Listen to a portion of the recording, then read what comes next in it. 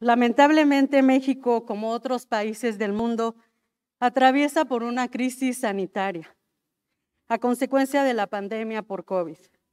Debo comentar que el Estado de México, con sus más de 16.5 millones de habitantes, es uno de los estados del país con más contagios y que desafortunadamente no cuenta con la infraestructura hospitalaria necesaria, ni el equipo médico y personal suficiente para dar atención a la población que ha resultado contagiada por COVID, entre otros padecimientos. En este contexto, es importante señalar que el titular del Ejecutivo Estatal ha solicitado la autorización y la aprobación de la legislatura para adquirir un nuevo endeudamiento que asciende a la cantidad de 8,637 millones de pesos, bajo el argumento de que los recursos que se le autoricen servirán para atender uno de los tantos temas que por años y a consecuencia de malas y oscuras administraciones de gobiernos corruptos anteriores quedaron en el olvido. Uno de esos temas lo es la construcción de diferentes hospitales que quedaron inconclusos en su terminación y que hoy por hoy ha quedado en un estado de abandono total, mientras que la población a consecuencia del COVID no tiene a dónde acudir, ya que los hospitales que han sido habilitados por las autoridades locales no son suficientes y no cuentan con el equipo adecuado ni con los insumos necesarios. Algunos de estos hospitales son Acolman, Aculco, Coacalco, Chicoloapan, Tepozotlán, Sinancantepec, Cuautitlán,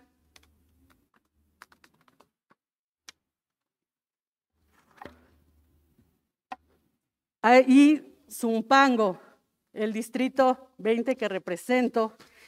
A estos hospitales se les suman el Hospital General de Tlalnepantla y el Instituto Oncológico de Ecatepec.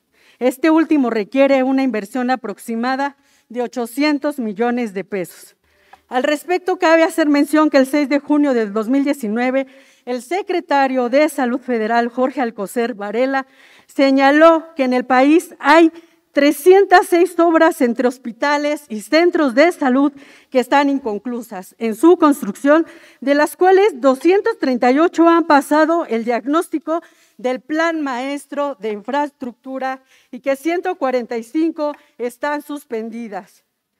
De estas últimas, 43 son hospitales y 102 centros de salud.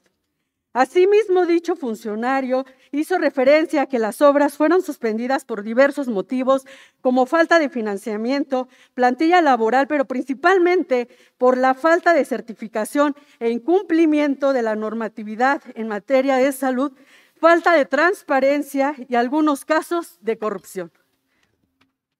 Es importante señalar que el argumento que los recursos de dicho endeudamiento serán destinados para que las autoridades de salud locales concluyan la construcción de los hospitales que he citado no corresponde a la realidad, puesto que será el INSABI quien realice estas acciones y no al gobierno estatal. Entonces pregunto, ¿a dónde serán canalizados dichos recursos? ¿Acaso a las campañas políticas con motivo del proceso electoral próximo? Compañeras diputadas y diputados, no perdamos de vista que el actual gobierno estatal ha sido un gobierno ausente, que no ha estado a la altura de las necesidades de la población en los peores momentos de la pandemia. Por si fuera poco, ¿se quiere endeudar más al Estado? ¿No sería mejor que el actual gobierno diseñe un plan estatal de austeridad?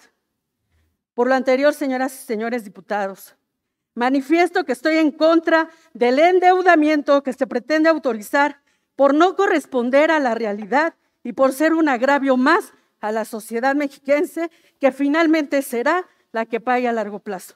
Endeudar al Estado es traicionar al pueblo. Muchas gracias.